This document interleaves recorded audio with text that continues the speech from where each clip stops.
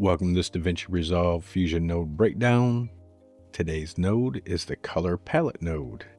And the color palette node is a studio version only, and this is another DaVinci Resolve FX node available within Fusion. So we're going to jump into Fusion, and we've got some media. And let's say we either like this color that's kind of going on in this image, or this is our image and we need to find out what our color palette is. We've got the color palette node. So if I type in color palette, I can bring in a color palette node. And on our color palette node, it's going to generate a color palette.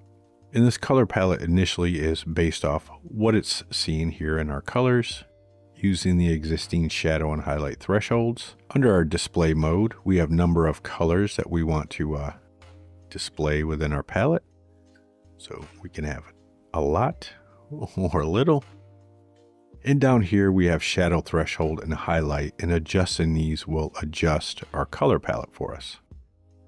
Now in our display mode, we have three other modes to help us adjust these colors. So if I go to shadow region, it's going to highlight our shadow regions, and we can go in here and select our regions we want to be considered shadows. We can go to our mid-tone region, and we can adjust our shadows and highlight to adjust those mid-tones. There's not an individual mid-tone threshold.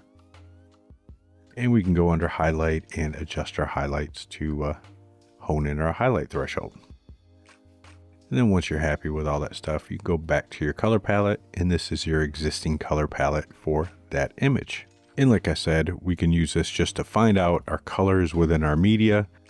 And this is just a utility node. You're really not necessarily going to come out after this and keep building on this. This is just for finding those color palettes. So that is the color palette node. I will see you in the next node breakdown.